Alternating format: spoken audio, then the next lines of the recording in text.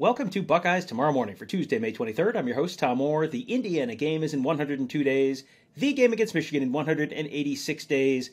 But before those games are being played, we got to talk about a very busy summer of recruiting for Ohio State. We're just about a week or so away from the start of camps at Ohio State, which is always a very eventful and fun time to get to see a lot of prospects in person at the Woody Hayes Athletic Center. And then also you get all those June official visits. So we're heading into a very busy season on the recruiting calendar. Alex Gleitman of BuckeyeHuddle.com just wrote a really interesting column for our subscribers on the Huddle board, talking about the five biggest recruiting storylines for the Buckeyes heading into the summer. We're going to be talking about just three of those here. You're going to, if you want the other two, and they're pretty good ones, pretty interesting ones, you're going to have to find those on the Huddle board at BuckeyeHuddle.com. But Alex, I really wanted to focus on the defensive side of the ball right now because it feels like that's where the Buckeyes have the most work to do right now. And you started your thing with, I don't know if you had them ranked, but this feels like one of the biggest ones right now. Will Ohio State land the top Ohio defensive backs? And I'm sure people right now are saying, okay, Aaron Scott, okay, Bryce West, but there's some more defensive back targets that they've got to bring in this summer as well. Yeah, I mean, they've offered 4 Ohioans in the class, and Bryce West and Aaron Scott from Glenville and Springfield, respectively, are kind of the two big fish. But, they got Reggie Powers, safety. There's some questions. Is he a take? Is he not a take? I don't want to give away too much, but I think he'll end up in the class. I guess I gave away a lot. But Ryan Nichols is, he's a fast riser. Penn State, Michigan, Pitt, Cincinnati, Kentucky, they had all offered him. Ohio State recently offered without him. Notre Dame had offered as well. They had all offered him. Ohio State, I thought they were going to make him camp. They decided to just pull the trigger. They had seen enough. I think Ryan Day, I think it was Tim Walton was at his school, and then Ryan Day saw him at the UA camp in Columbus that he had the luxury of being at, thanks to his son RJ being a prospect attending. So, those are 4 defensive backs in the state of Ohio. Position of need, you got to land them. I mean, reality, as long as you want all of them, you got to land all 4, in my opinion.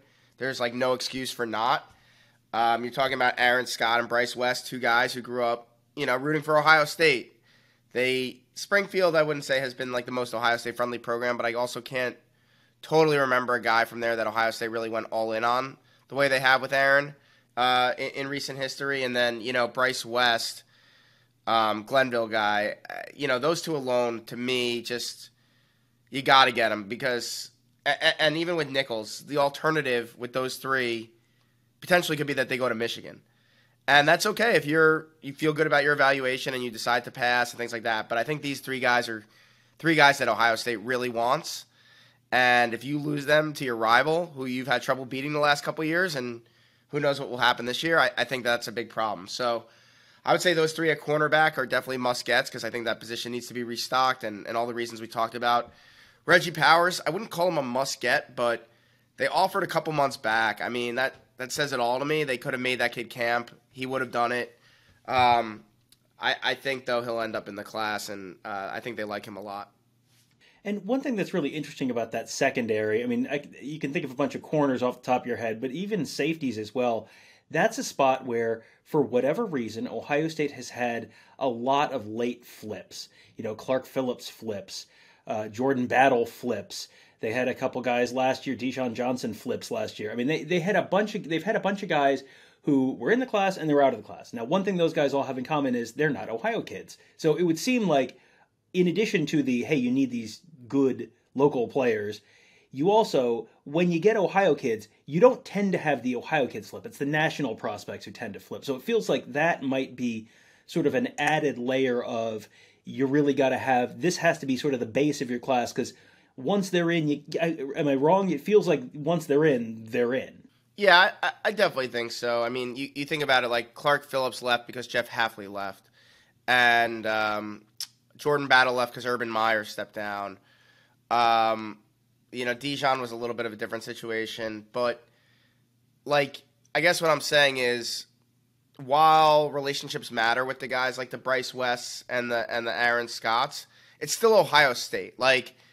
they just trust that Ohio State's going to bring in a good coach to replace a Tim Walton or a Perry Eliano or whoever, Jim Knowles, whoever would leave if that were the case. So, it's close to home. It's the school they grew up rooting for. They're not going there.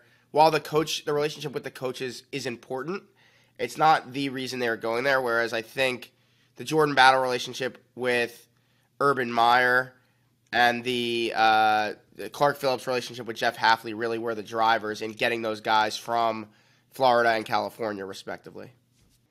All right, next position up, and this is a position where the Buckeyes didn't lose commitments last year, but they had a bunch of guys who it felt like the sort of consensus was they were looking really good for them, and then suddenly they weren't. Right at the end of the cycle, they went from, are you going to get 3 or 4 defensive ends to you got 1 defensive end in the class of 2023. So your second storyline will the Buckeyes be left at the altar again at defensive end? How is that position recruiting shaping up for you right now? Yeah, I mean, I hate to say it, but it feels eerily similar to last year. I would say maybe there was more eggs in fewer baskets last year than there are this year, but I mean, it just doesn't seem like the net's that wide cast. I also think this year is not an amazing defensive line year, but the ends they're in on are good ones, and I think you talk about guys like Dylan Stewart or Marquise Lightfoot. Booker Pickett's kind of like a hybrid linebacker and edge player if Ohio State ever puts that into effect in their defense. Darian Mayo, Elias Rudolph, and Edric Houston. I mean, those are probably, what is that, 1, 2, 3, 4, 5, 6 guys. I mean, if they could land 2 of those 6 that I just mentioned, I think that would be a win. I think 3 would be like you celebrate, you're popping the champagne, because those are all really good players who I think would help bolster that room big time and bring Ohio State defensive end play back to where it needs to be.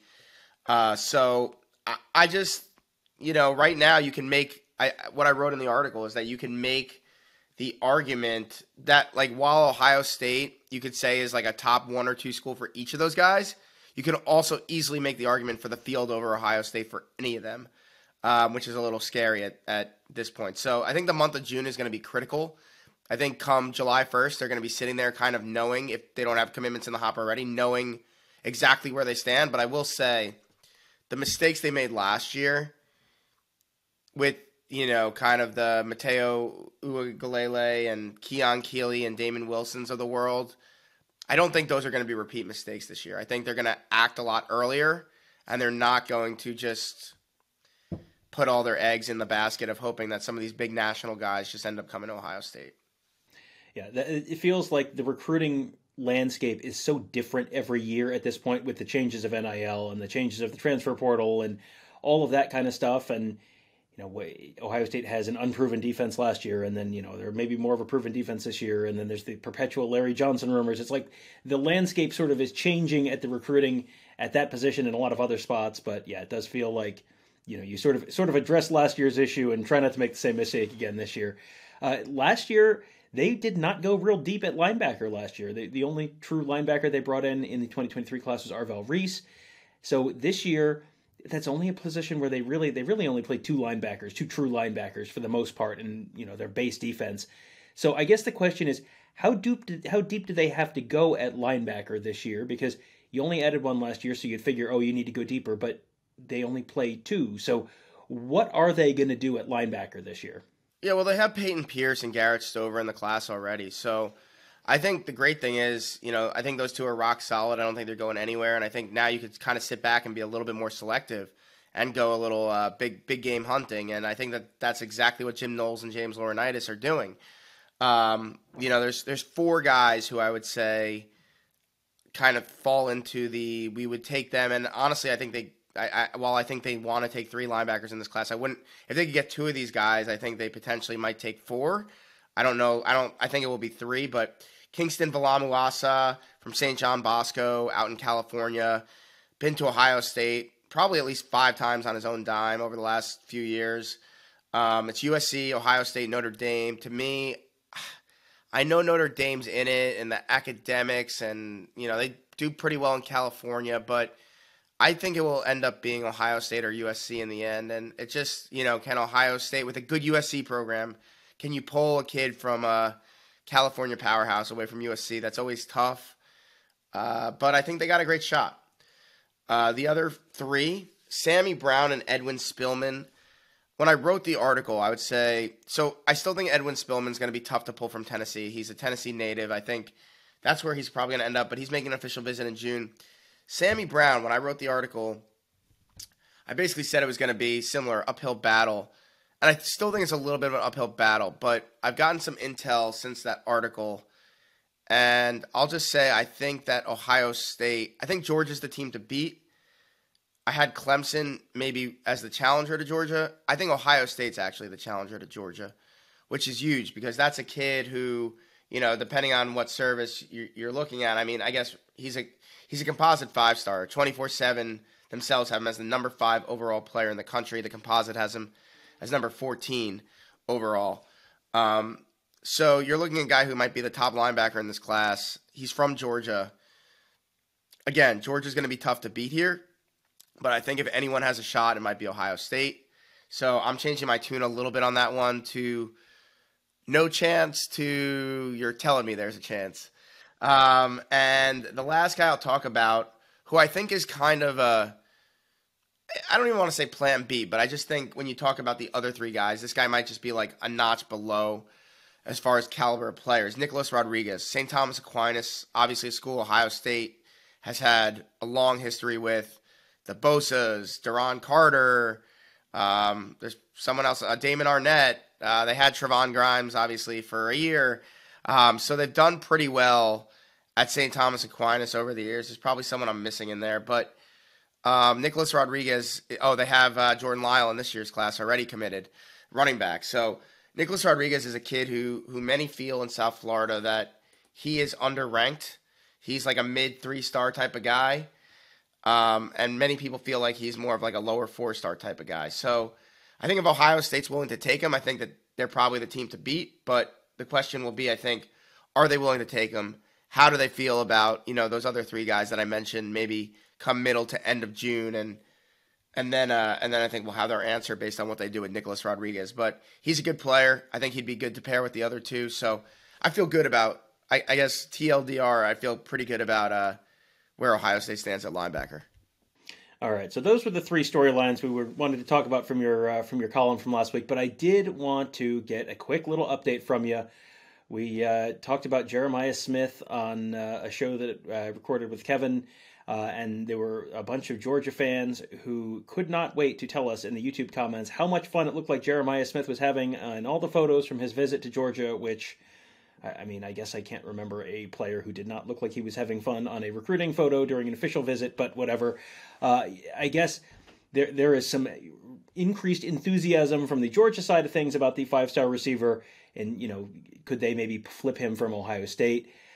Has your level of concern there on the Ohio State side of things, has that changed at all since that Georgia visit? It hasn't. I'm not going to say a visit can't alter someone's thinking, but he's been to Georgia before.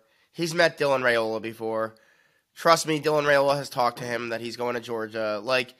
I just don't think anything's changed from when Kevin and Mark were down there at his school last week, when he basically said, and I believe him, that unless something happens with Brian Hartline and Ryan Day with Ohio State, Ohio State fans have nothing to worry about.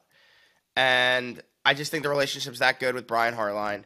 I think him and his camp, South Florida Express, they trust Ryan Day and Brian Hartline, especially with offensive players, to develop them. Just look at the drafts, look at next year's draft, what that's likely going to look like. It speaks for itself. I think Tony did the research. Who was the last Georgia receiver in the first round? I think it was A.J. Green, and he was maybe the only one in the last 40 years drafted in the first round. So, that's not to say that can't change. Ohio State, when was the last quarterback they had drafted in the first round until Dwayne Haskins went a few years ago? So things can certainly change, especially as coaching staffs change, and, everyone wants to play for Georgia or whatever, and Dylan Raiola was there and blah, blah, blah. But I'm not buying it. All right, so there you go, Ohio State fans. You can take yourselves from DEFCON 1 maybe to about DEFCON 4 or so until the ink is dry on the letter of intent. You can never officially rest. Recruiting never sleeps. Neither does our recruiting staff at BuckeyeHuddle.com. They have been churning out a ton of content. As Alex said, Mark and Kevin were just down south for their Southern Swing. Talked to a couple dozen players. Talked to Kevin on yesterday's show about some of those guys, including some of the names that Alex mentioned here today as well. And Mark has been busy at camps across the state of Ohio over the last couple days. Probably try to have him on a little later on in the week to talk about some of that stuff. And then, as I said at the top of the show, heading into Ohio State camp season, heading into official visit season. This is going to be a very busy next month or so at BuckeyeHuddle.com. June used to be the off season, the kind of quiet time of the year. No more. It is the high time, 5-star red alert all the time at BuckeyeHuddle.com. Lots of new content, lots of new insight, lots of new insider reports, lots of new analysis, all on the huddle board at BuckeyeHuddle.com. So if your membership might be coming up at another site, might be time to, if you're thinking of making a switch, this would be a great time to make a switch because there is a ton of stuff going on at BuckeyeHuddle.com. That will do it for today. Thank you guys all for joining us. Have a great day. We'll talk to you tomorrow.